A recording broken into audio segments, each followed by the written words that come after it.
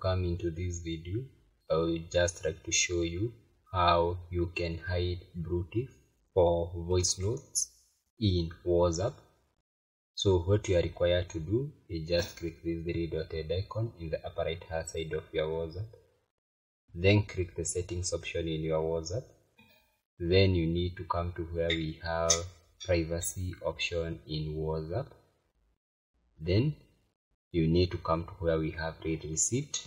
So in most cases, read receipt is turned on in WhatsApp, but in case you want to hide Bluetooth for voice notes in WhatsApp, what you are required to do is just turn off the read receipt option, and after doing that, you'll be pretty sure that any voice note which you listen or receive in WhatsApp will not show Bluetooth even if you view it or listen the voice note.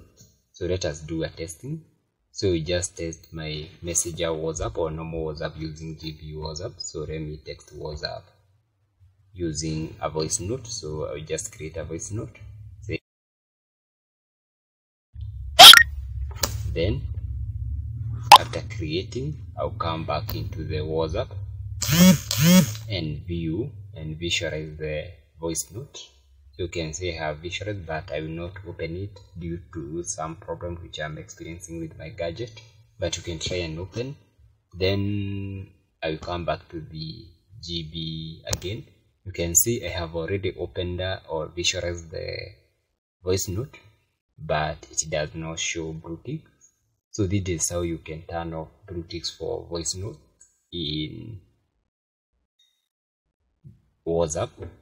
So actually, thank you for watching. Please don't forget to give the video a thumbs up and also subscription so that you will not miss out any of my future learning content like this. Thank you and bon appetit.